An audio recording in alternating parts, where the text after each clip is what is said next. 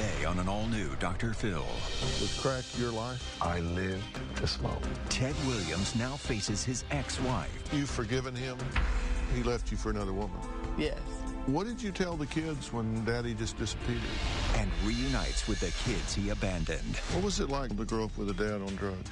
It was painful not knowing where he was. Was he still alive? Made me go down the wrong path for a moment. Y'all know his current girlfriend? Mm-hmm. Do you think she's a good influence? No. Does she tempt you to do drugs? Do not blow this opportunity because some toxic relationship has a grip on you. Who ordered the Grey Goose vodka last night? You two? And he was there?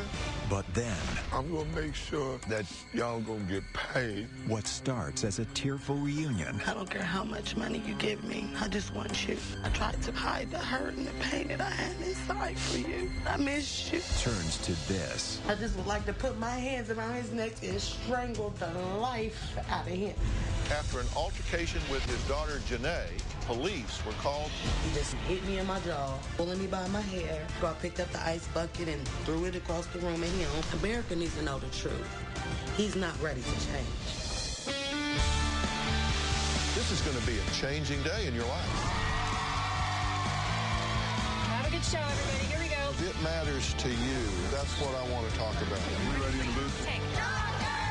Let's do it.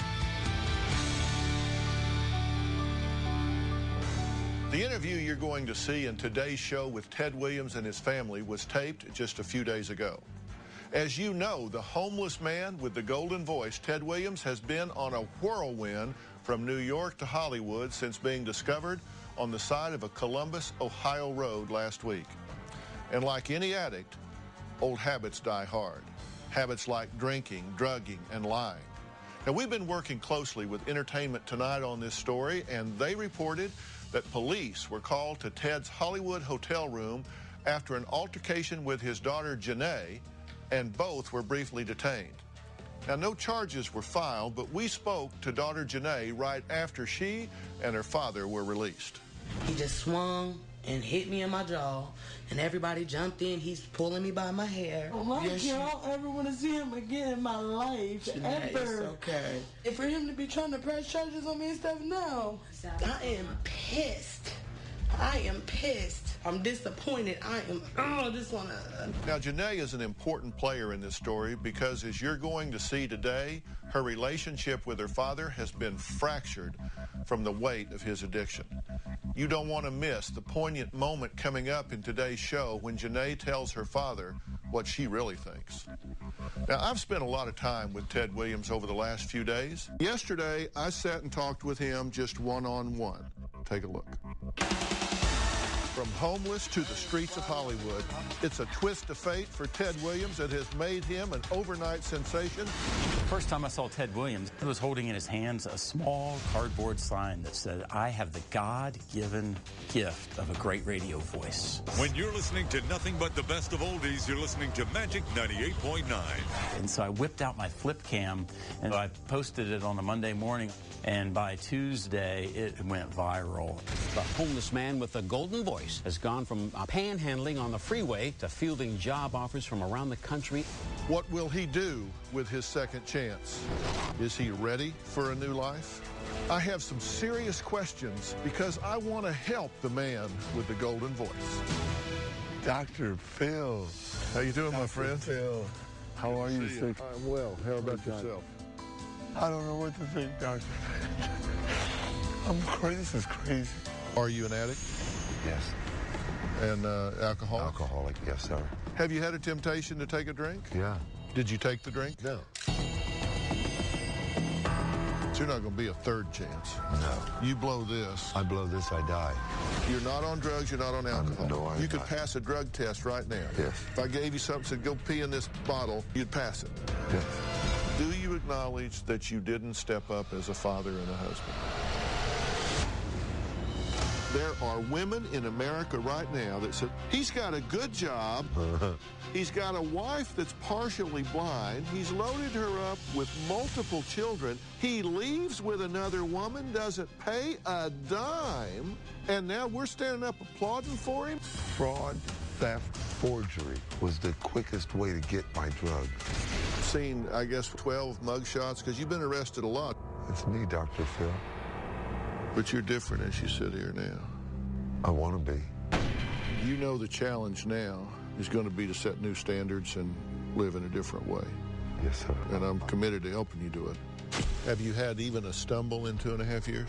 With alcohol, I did. And I can say honestly, Dr. Phil, it didn't lead me to my drug of choice, which was crack. How recently was that? Maybe a year ago. I want to be straight up.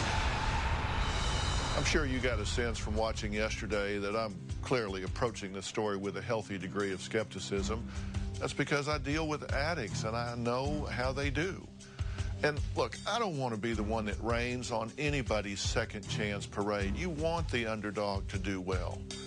But you've watched me deal with addicts for years, and it is a difficult disease. It's resistant to treatment. It's subject to relapse.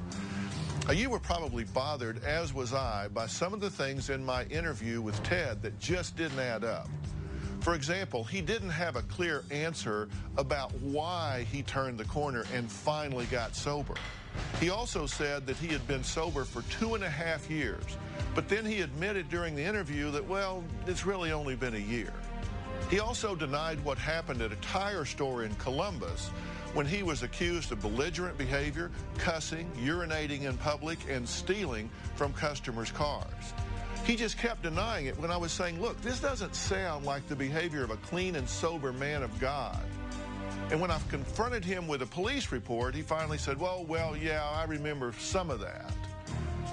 I also thought he took way too much pride in how he used his golden voice to steal from stores and was a real celebrity with the police and the prison guard. It sounded a lot like con man to me. I'm sure you were concerned when you heard these things, just as I was. Again, you don't want to be the guy that rains on somebody's second chance parade, but you've got to deal with the truth. I got him to commit to doing 90 meetings in 90 days. We'll see if he does that. He's an addict. He needs help, and I'm going to confront him tomorrow when I sit down with him yet again. I'm going to do everything I can to get him into rehab. Now, my priority in today's show was to try to start the healing of his relationships with his family. Unfortunately, what you're going to see is that Ted had difficulty owning up to the fact that he was a deadbeat dad. Watch carefully and observe how he interacts with all of his family members. Let's meet your ex-wife. I want to. All right. How long since you've seen her? Maybe 3 months ago, 4 months ago. Okay, and you talked to her on the phone occasionally? Yeah. You haven't seen her for a while? Sure. Well, it's so good to meet you. You know this man. Hi, Patty. Let me put you right over here. Okay. What do you think about all of this? It is just to be sitting here meeting you, Dr. Phil. It's like, oh, wow. Why it's just overwhelming. You and Oprah are my two favorites. Well, but thank you. It's huge. I'm happy for Teddy. I really am. Well, let's talk about him like he isn't even here for a minute. Uh-oh. I've had some select names for him through the past, but we've always managed to keep respect for each other. How many children did you have together? 2 girls, Julie and Janae. Then there were 2 others that you raised. I had 2 daughters when I first met Ted. So you raised those 4 children. Yes. And he didn't help much. Well, we're being real. Yeah, he didn't help much. No. You said he didn't handle fame well, got caught up with women, booze, and drugs. And what I've said to Ted is, I think it's wonderful that he's gotten this second chance, but I've told him one of the things he's got to do is to do it different this time around. He gets another lap around the track. Absolutely. And he has children, and those children have children. And if he is blessed financially and he has the opportunity to step up and help those that are less fortunate, that he needs to do that this time. Absolutely. Absolutely. I will. I know you will. But I also know the last time he kind of had the world by the tail, he didn't manage it very well, so I'm wanting him to manage it better this time. Exactly. I believe in second chances. This is the chance that God has given him to redeem himself, to build a relationship with your children who are now grown. But you have grandchildren, all of them. You have a visual impairment? I can see you, but, it's kind of blurred. I have blurred vision. I can't drive anymore. My license was taken when I lost my vision. But I've managed. You're a very humble woman, but you have to know, if you don't, that there are a lot of people in America right now that are saying that you're the hero in this story. Yes, I heard. How difficult was all this when he was into drugs and alcohol and you were having to raise these kids without any help or assistance financially or otherwise?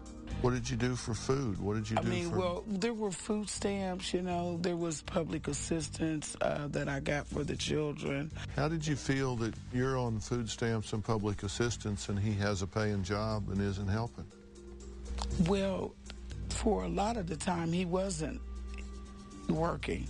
During the time that he was on radios, when, you know, there was a lot of groupies and there was you know, the bright lights and entertainment and everything was there, and he was easily distracted, I believe, through that, and went to, you know, into another relationship, which... He left you for another woman? Yes. Yeah. Yes, sir. What did you tell the kids when Daddy just disappeared? What did you say? Well, first I had to wrap myself around it, because it hurt me, so I just tried to be strong for them and just try to make it work. You know, it affected, I believe, Janae, which was the youngest at the time, that it affected her more than anything. She was only 3. You've forgiven him? Oh, yes, a long time ago, I've forgiven him. There was a period that I wasn't a happy camper with Ted, and I did have some animosity, and I was dealing with some anger issues simply because of the struggle in raising the kids. But, you know, I overcame that. Well, I'm glad. I did some rough math, and if he had been where he was going to provide $200 or $300 a month for 9 children, you know, each in child support across 15 years, that would have added up to about $486,000. Wow. Over 15 years. And I'm not saying that's the exact number or what it would be, but that sounds Is that how much I owe? we're talking about hundreds of thousands of dollars in child support that could have come your way. It would have made a big difference. Yes, absolutely. And he may have an opportunity to do some of those kind of financial helping hands for the grandkids and others now. And you want to see that. Yes. I would like to see you at this time, the position that you are in now, to be able to open the doors of opportunity for your children. Because right now they're struggling. I would like to see that happen, and I would like to see you just surround yourself with positive people, Ted. Here's what we're going to do. I want you to step out for a minute. Okay. And bring the kids in. When we get them all settled and assembled, then I want you to come in. When we return. Janae, what do you want to say? It hurt a lot not having you there with me. I miss you throughout my life. And I'm 29 now. And I got 3 kids of my own. I just want you to just be there for them. I most importantly want my grandkids to be proud of me, to say my papa made it. We now return to Dr. Phil. I'm Ted Williams. Hello, Dr. Phil. How are y'all? I'm Phil McGraw. Tell me your name. Trisha. Trisha. Dr. Phil. I'm Julia. Julia? Yes. I'm Desmond. Desmond, how are you? Good to meet you. Likewise. Janae. Janae, how are you? I'm Tyrell. Tyrell?